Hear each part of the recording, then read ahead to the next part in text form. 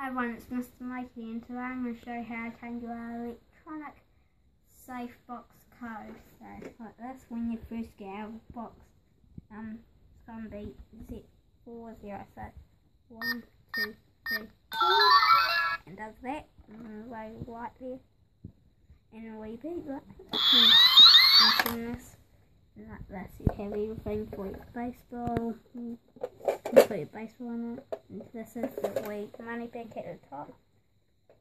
And you can put all your money in there like that. Then you can turn it. It's got this for switches and sound. So there's voice. Okay, voice sounds like. Password please. Password please. Password please. So yeah, it keeps saying that. And then you can change it. And that's how you keep doing the same password. Like that, so I'll click that beep. And now I'm going to show you how to do it. So once you got to keep it open when you do this. So hold star down, then go password.